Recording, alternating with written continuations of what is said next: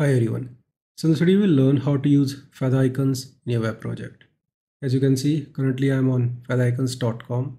These icons are completely SVG based icons. They are not font based icons. So if you want to download them, you can download them by clicking on any icon of your choice. And you can even adjust the size, stroke width and color. Let's make it red here. Let's increase the size and let's increase the stroke width like this. Now let's say I want to download this one, alert triangle. I can simply click on this and you can see it got downloaded. If you want to download the entire package, you can simply click on this download all button. But I want to go with a different approach. I don't want to download an individual file or entire package and use in my project. Instead of that, I would like to go with some CDN link. To get the CDN link, you have to click on this link GitHub here. And you'll get this page.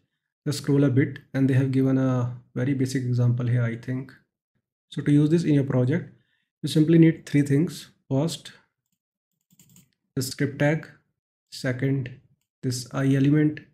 And third, the script tag at the bottom with this feather.replace method. Let's go to code editor. Create an index file here, index.html.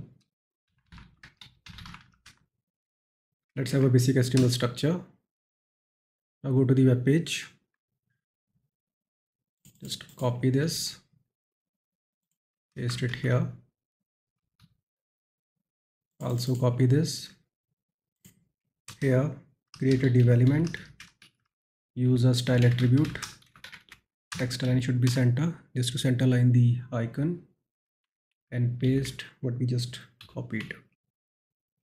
Also we need this script tag, simply copy it and paste it here like this. Now let's open this file in the browser to see the output. And that's the output. Let's try a different icon. Reload this. Let's go with some box icon. So to use the icon, you simply need to use these names, what they have given just below the icon. So I'll go with this box. Save it.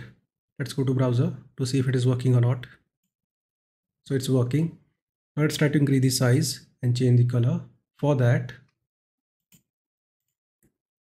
on this page, you need to scroll a bit and you will find some attributes. These are the attributes. So let's just copy this and paste it here. Let's make it 50. Same goes here. Let's change the stroke. Simply copy this, paste it here. Let's make it red. Also we need a fill.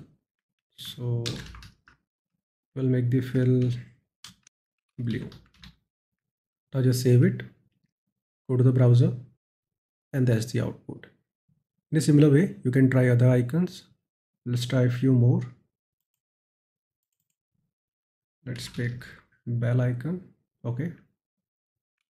Just copy and paste it. Let's make it bell. Also, let's have one circle too. Save it. Let's go to the browser. And that's the output. Now, one thing you may have noticed that we are repeating the attributes again and again and again for every icon. So for that, there's a solution. If you want to apply same style to all the icons, you can simply pass an object here and use these attributes as key value pair. So let's make the width 50, height 50, stroke green, and let's make the fill red. I'll just remove these attributes. Now we don't need them. So just save this file and go to the browser, and that's the output. In this video, I just covered the basic stuff about the feather icons, but I recommend you to have a look over this GitHub page to learn more about it. So that's enough for this video. See you in the next tutorial. Have a nice day.